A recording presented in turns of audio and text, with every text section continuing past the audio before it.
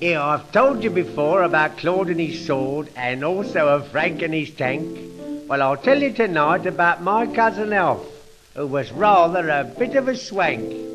Now, you've all seen a regiment out on the march when they're swinging along smart and slick. You may also have noticed in front of the band a bloke doing tricks with a stick. It's an outsizing walking stick painted all gold, and he has it for leading the band. Then all of a sudden he'll throw it up high and then catch it, with luck, in his hand. Well, my cousin Alf was one of those blokes, and the smartest that ever you'd seen. He practised at first with a pail on his head, 'cause he might miss it.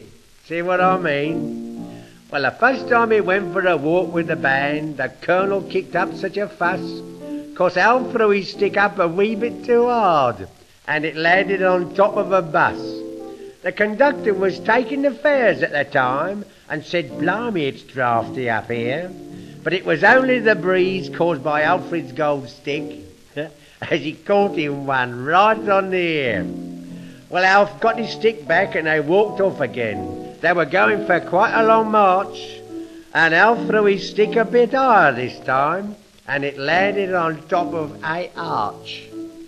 Then the colonel said, "Listen, how many more times will that thing stop up in the air? Don't throw it so high, but if you feel you must, chuck it up when there's nothing up there."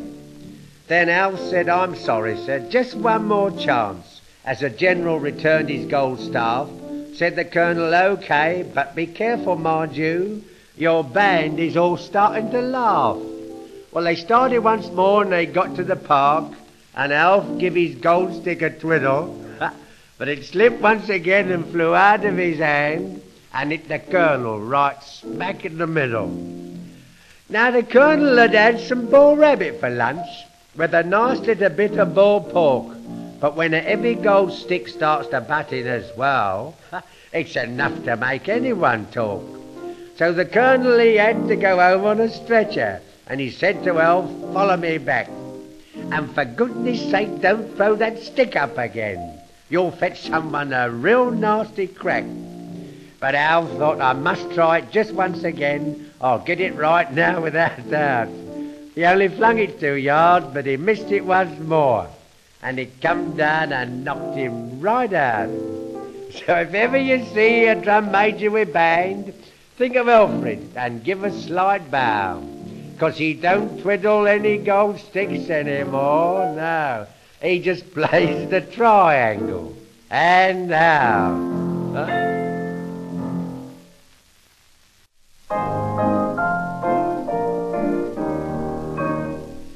I must tell you of Alec, my fishmonger friend, how he come to train sea lions and sills, 'cause he first started life in a very small way, selling haddocks and kippers and eels. He sells skating plaice and codlins and all, a variety of fishes he sells, and as there was plenty of all kinds of fishes, there was plenty of all kinds of smells. And so it fell out, it happened one day, he got tired, you know how one feels, and he shut up his shop and he went to a circus, where one act was sea lions and sills. I must say at this point he'd been given a seat, 'cause someone had complied with his wishes, and he sat by the ring in the very same suit in the which he'd been selling his fishes. When a nice girl says programmes, he says, "Not for me. I've seen all the acts on the bills." And he sat through the show munching apples and sweets, when in comes the sea lions and sills. At the start they was doing their stuff as they should, and the audience whistles and shouts, while one played the cornet, two stood side by side, and was balancing balls on their snouts.